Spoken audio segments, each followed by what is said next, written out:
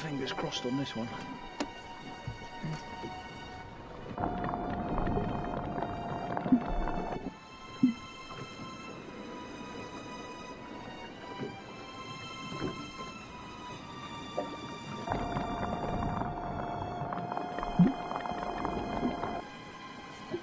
It's nothing, it's just shrimps and fish, isn't it? No whales there. Nothing there. Let's move off somewhere else. Okay.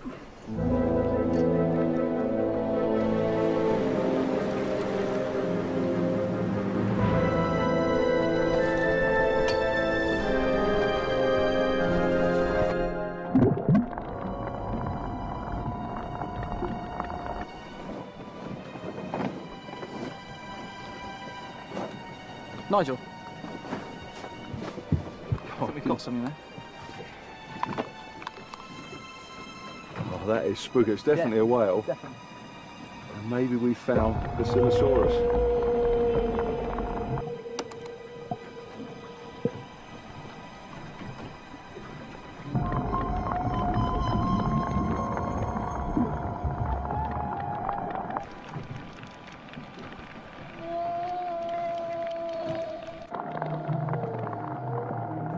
The whale's still in the vicinity, but where is it? The trouble is, sound travels much farther and faster in water than in air, and he could be miles away. So what we need to do is try to entice him to us.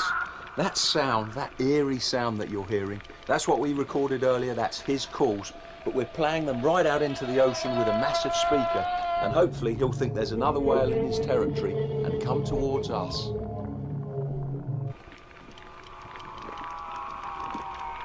Scientists have tried this with modern whales with mixed success, but it was the best hope we had of bringing in a Basilosaurus. Getting louder, as loud as it's ever been.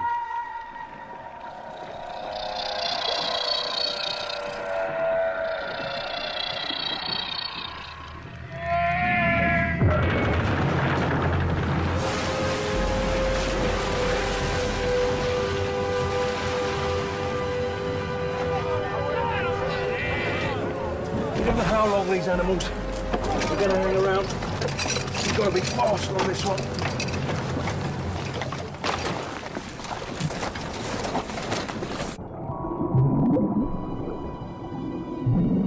I had no idea what I'd find.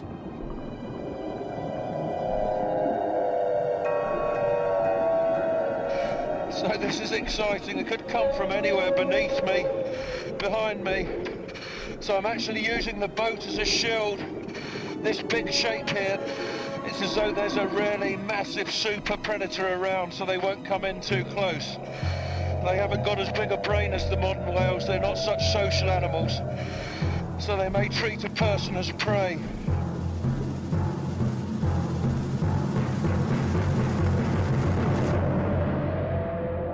Ah, wow! And there it was, the long streamlined shape. This had to be Basilosaurus. But it was nothing like the sea serpent of early drawings.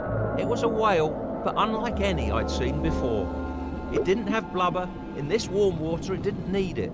It looked for all the world like a whale on diet pills. And look at this thing.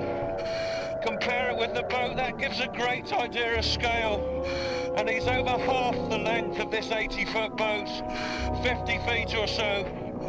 And this really is a fearsome predator. I'm glad I'm next to the boat. I wouldn't fancy being in open water with this one. I wish the sound technician, I wish he'd turn this off. It's really starting to distress the whale. He's coming in close.